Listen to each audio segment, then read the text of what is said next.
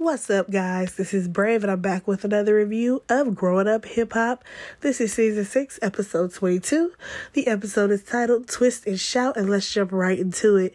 So first off, let's start with this whole TT and Sean situation.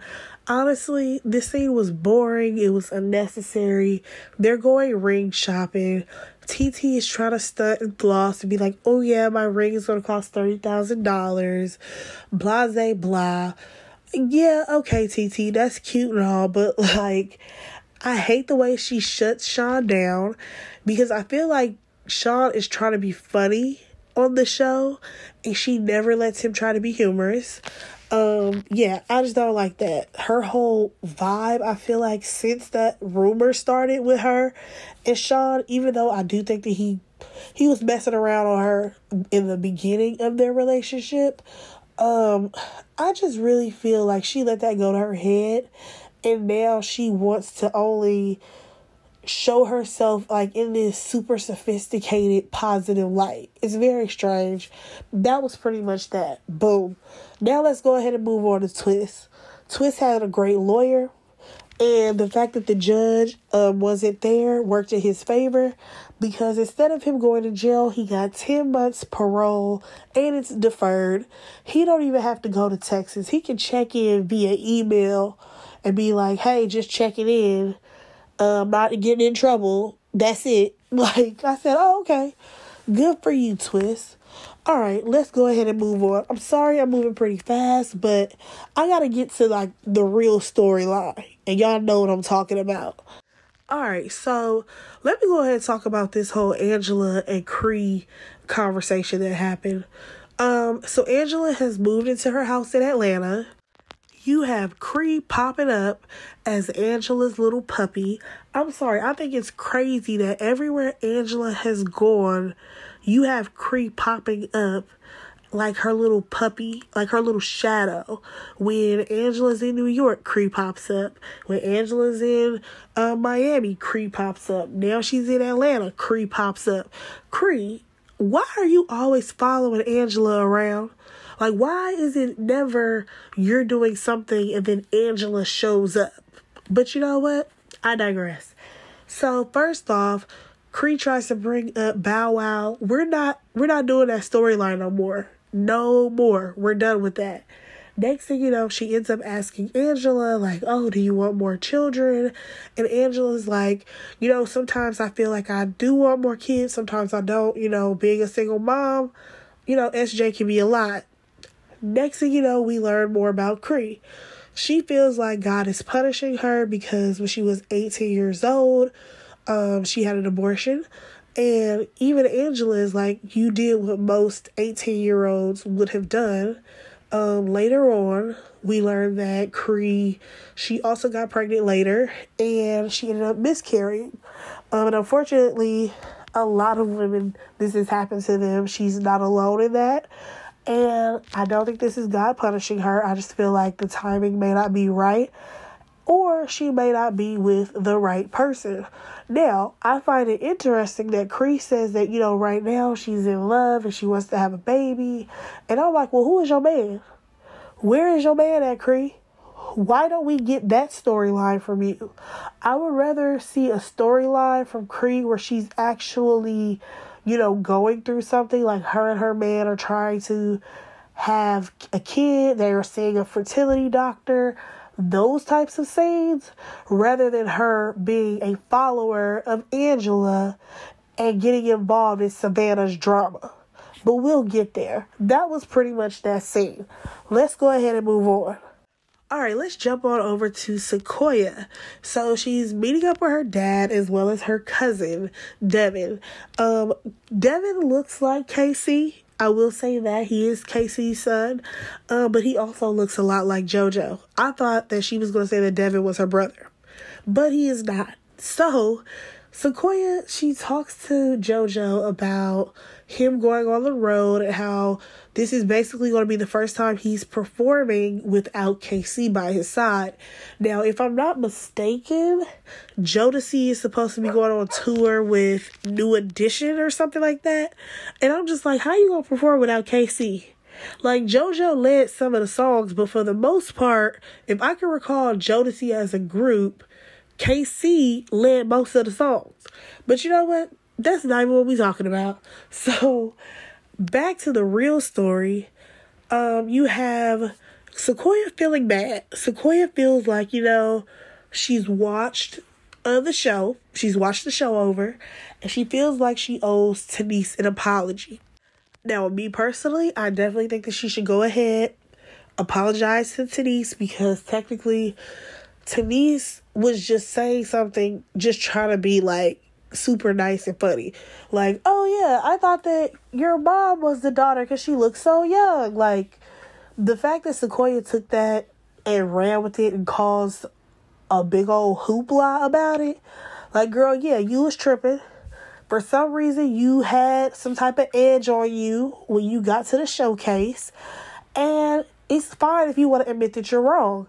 Now, I did not really care for the fact that her cousin, as well as her dad, was like, well, you don't have to apologize if you don't feel like you should. It's just like, no, she needs to apologize. Especially once she mentioned how her mom is really good friends with Faith. And I was like, you know what? I completely forgot that Jodeci was a bad boy artist. Y'all, so like, it kind of hit me like a full circle moment.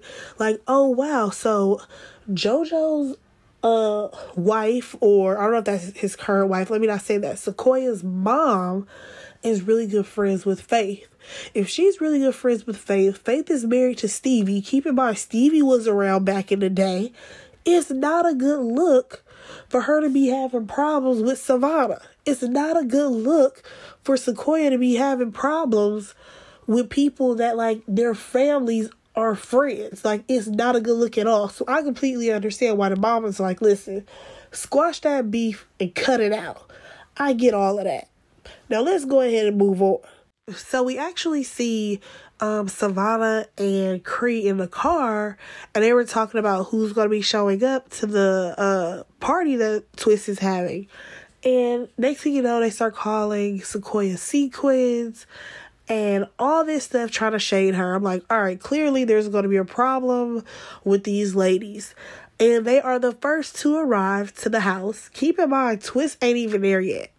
So they're the first to arrive to this party. The food is sitting out. I feel like somebody must have left like the doors open or something, because like the back doors or something, because next thing you know, there's a bunch of flies all on the food. Cree is acting super bougie, and she's just like, oh my God, there's flies on the food. Oh my God, oh my God.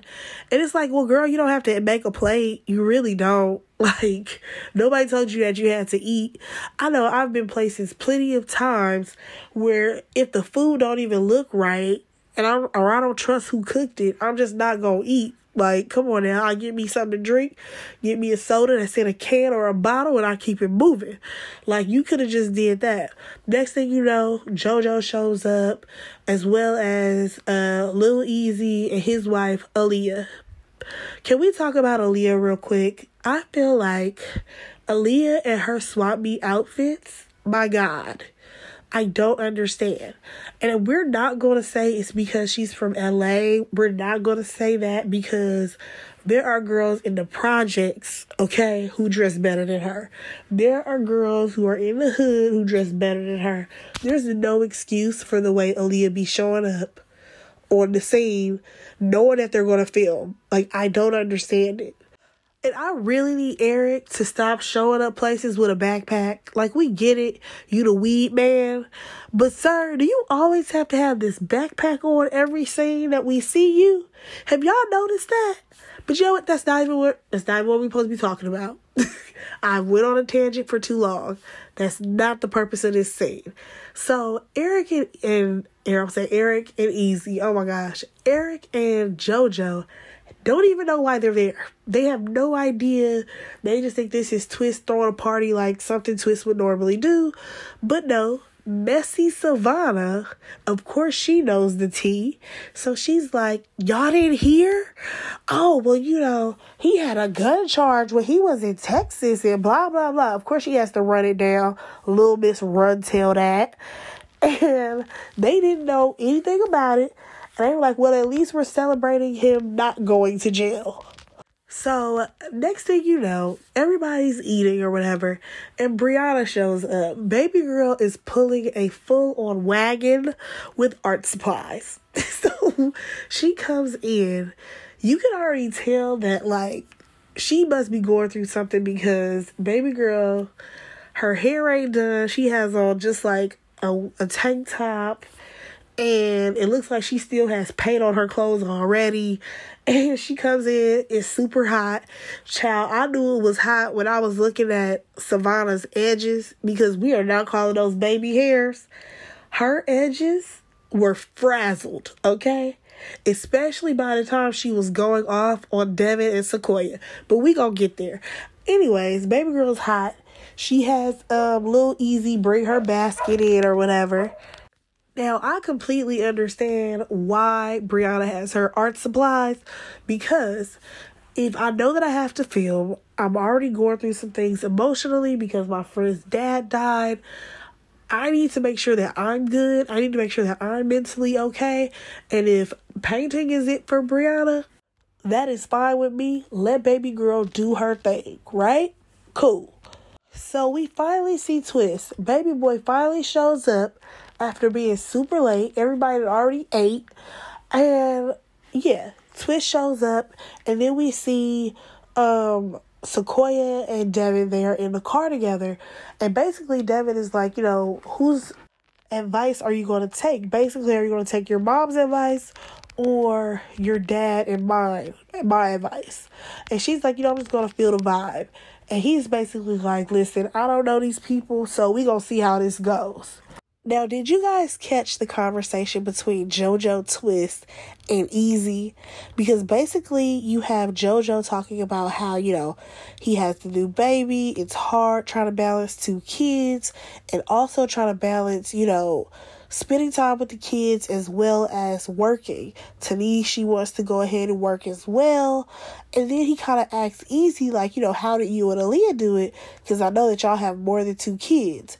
Was I the only one surprised when he said that Aaliyah didn't work for 9 years? 9 years? Girl, what was you doing? Just really being a stay-at-home mom?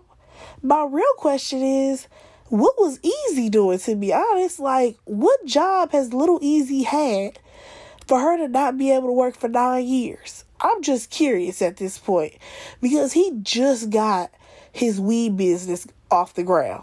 So I want to know, what was he doing before? Was he working security? Was he working at a warehouse? I just really want to know what he was doing.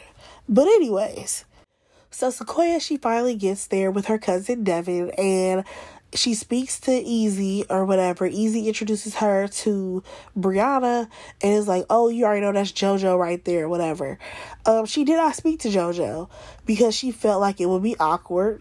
Clearly because she got into it with Titties. And JoJo didn't say nothing back. I was like, all right, cool, whatever. Now, one thing that I did not like is how Aaliyah was like, oh, Sequence is here. Let's go meet Sequence or whatever. Talking to Savannah and Cree. And I'm like, how tacky and messy is it that Aaliyah is acting like a little follower to Savannah and Cree when you have your husband going around introducing these people to y'all? Eric is, trying to be the nicest person out of the whole group, taking Devin around, introducing him to everybody, while Aaliyah over here being messy and petty and cracking jokes about Sequoia. I'm just like, girl, find you some hobbies and some business because Cree and Savannah, you already know they don't really mess with you like that. They only really like talking to you because y'all are filming together. Because we have never seen Aaliyah just hang out with the girls like that. Let's be honest. And don't even get me started on the fact that Savannah is cracking all these jokes, talking about some, oh, she can come to me because I'm the hot commodity, and all this stuff. And I'm just like, Savannah, what is your issue with Sequoia again? Like, I'm not even understanding why y'all got into it on Twitter. Because her issue with the Simmons had to do what with you? Oh, wait, I forgot. You're the girl who went around and told everybody what her issue was prior to her saying what her issue was. Yeah, you being typical Savannah, being messy. Because when you really think about it, if I'm coming into the situation and I'm new, right? And I happen to mention like, oh, you know, my baby daddy used to mess around with so-and-so, whatever. If I mention that to you, when I come around everybody, why are you being the person that's telling everybody how I feel? When I should be able to vocalize that myself. But you know what? Savannah, this is typical Savannah behavior. So like I said, Eric is going around introducing Devin to everybody because, of course, Devin doesn't know anybody there. However, straight out the gate, you have Savannah. Why was you talking crazy to me on Twitter? Blah, blah, blah, blah, blah. You can clearly see that he's not even on that energy at all. Like, Savannah, you could have totally said, hey, I think you're the guy who was, like, talking crazy to me on Twitter. Like, I didn't appreciate that. You could have said something like that, but Savannah's mouth, my God, I am so ready for somebody to pop her in it because she just shoots off whatever she wants to say, no matter how reckless it is. And like my whole thing while I'm watching this is that it's crazy because you have Savannah, who is the child of Stevie J, and kids of Jodeci going back and forth, knowing that like their parents probably still have a connection. Like, I would not be surprised if JoJo is still cool with Stevie, because Stevie used to like work with Jodeci back in the day and produce on their albums. So it's just crazy that they kids is acting like this. But next thing you know, Twist comes over. He's like, you know, what's going on? He's talking to Sequoia, and first, he has her have a conversation with JoJo, because clearly talking to JoJo was easier than talking to Savannah's crazy self over there. So, you know, she talks to JoJo. She says, you know, I don't really have a problem with Tenise. Looking back on it, I overreacted. She did take accountability, you know, for what she did in that situation and how it escalated. You know, JoJo was like, I appreciate that, but, you know, Tenise is her own woman. You know, she's basically going to have to hear that apology on her own, and she can decide if she wants to move forward with the friendship with you. All right, cool. Next thing you know, we have Twist. He's trying to make peace again between Sequoia and Savannah. So, next thing you know, Twist is like, okay, well, let's go ahead and talk to these girls. And Devin is like, you know what? I'll be the bigger person. I'll go extend an olive branch. So Devin walks over there with Twist or whatever. Savannah already has an attitude. Devin is like, you know, I'm here to extend the olive branch. Like, I just met you. Like, basically, he don't want no problems. He ain't trying to have no issues. Literally, Savannah is like, why are you even talking to me? And I'm just like, he's extending an olive branch. He literally just said he don't want no issues with you, and this is your response? And one thing that I was confused about is the fact that they're mad because Devin has his cousin's back. However, Savannah, Cree, why do you have Savannah's back if that's the case?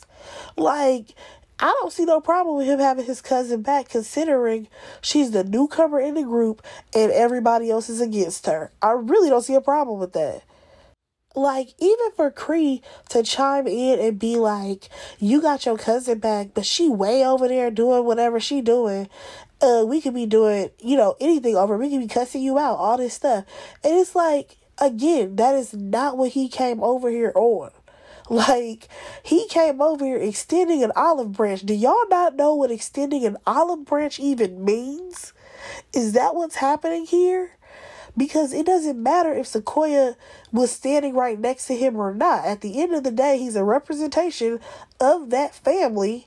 And he said, hey, we don't want no problems with y'all. Y'all the one with the issue. So after going back and forth a few times, you have Savannah, no, I'm sorry, not Savannah, Devin, he was saying, like, I'm trying to formally apologize. And then Savannah literally says, get away from me. So Devin is like, it's cool. Like, I'm just going to go ahead and walk away. So he walks away. And even Twist is looking at Savannah like she's crazy. Twist was over Savannah throughout the whole rest of this day. Because he literally told her, you need some home training. And he did not lie at all. Savannah needs home training. For sure. And I know that she wasn't really raised with Stevie like that. So I'm not even about to blame Stevie. I'm about to blame her mama. Whoever her mama is, she did a piss poor job raising Savannah. So, next thing you know, Devin, he tells his cousin, like, listen, don't even fool with them heifers over there because they are not on what we on. They tripping, basically. And next thing you know, Cree, who could have minded her own business, she decides to come over to where the group is because it's literally everybody in the group except for her, Savannah, and Aaliyah, basically. And whoever, all the randoms that are in the scene. But everybody else is chilling. Here comes Cree. She brings her funny-looking self over there. And she came to start mess. Let's be honest. Because she, in her confessional, was like, I just wanted to know, like, why Sequoia has all these issues with everybody.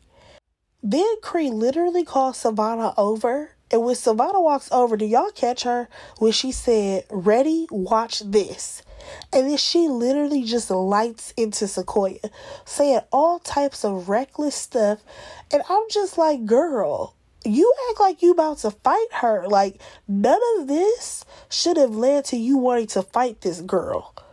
And then after she has called her out of her name multiple times, like literally Sequoia is one better than me.